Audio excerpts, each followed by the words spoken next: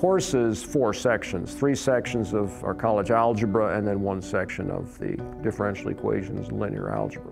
And so I have about 20 to 25% of all of my students in all 4 sections who have opted to, no, I'd just as soon stay home all the time.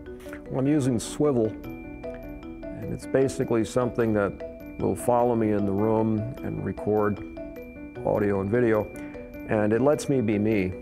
All of us who teach, we have to do what we're most comfortable doing. And yeah, I could sit behind a desk and I could talk into a laptop or an iPad, but I'm a dynamic sort of an individual in the classroom. I have to move around.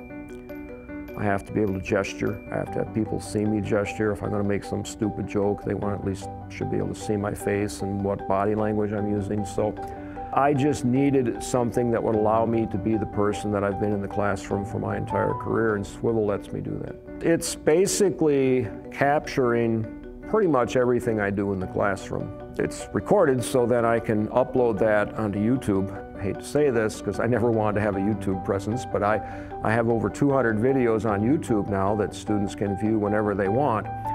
It's not live streamed. It could be, but my decision was that was going to make things too complicated.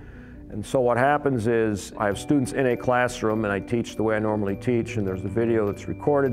And then I go to my office, and within an hour, it's viewable by students who weren't able to make it to class that day for whatever reason. Sometimes I think it may be too good because I would much prefer that students be here. It bothers me a little bit that they don't do that, but I guess that's maybe a testament to the fact that it seems to be doing a pretty good job.